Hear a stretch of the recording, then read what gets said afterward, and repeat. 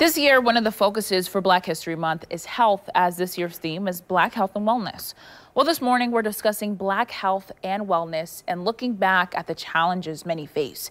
Well, joining us this morning is Dr. Folakemi Odedina, a renowned cancer researcher at the Mayo Clinic Center for Health Equity and Community Engagement Research. Well, good morning, Dr. Odedina. Thank you so much for joining us.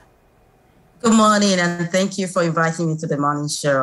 I'm wishing everybody a happy Saturday and happy Black History Month. Well, thank you. We appreciate that. So I want to jump right in. What are some of the struggles that African-American communities traditionally face when it comes to health and wellness? That is a great question. So first of all, just to put into context what we're going to be discussing this morning, I want to share two headlines that were forwarded to me by a couple of my colleagues. So the first one is from blackhealthmatters.com that says that African-American male life expectancy declines due to COVID-19.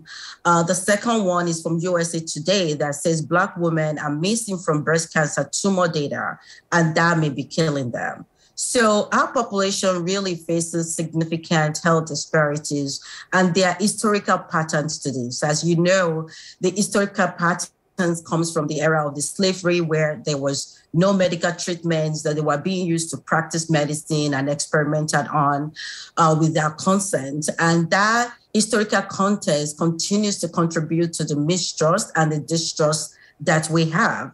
And that has led to what we now know as significant health disparities within our communities. So, for example, diseases tends to start very early in Blacks. Younger African Americans are living or dying from conditions that typically you find in white Americans at older ages.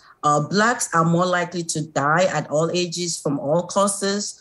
And there are social factors, as well as health system factors, as well as provider level factors that contribute to the significant disparities that we face and places us with unique, disproportionate burden of heart disease, cancer, stroke, and other things.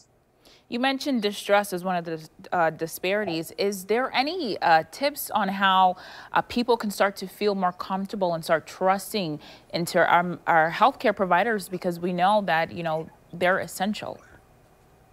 Yeah, absolutely. So first of all, I want to kind of step back and talk about the fact that, the significant things that really affect our health has to do with healthcare system factors, provider level factors, and individual level factors. So let me talk about the provider level factors, because you're right.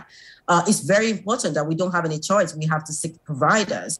Some of the barriers and some of the things that we see with providers has to do with bias, prejudice, and discrimination to be able to get the care that we want to get. But this is one of the reasons why sometimes we say representation matters, right? Representation matters for us to be able to have culturally appropriate care. And representation matters for us to be able to make sure that our health is tailored to us.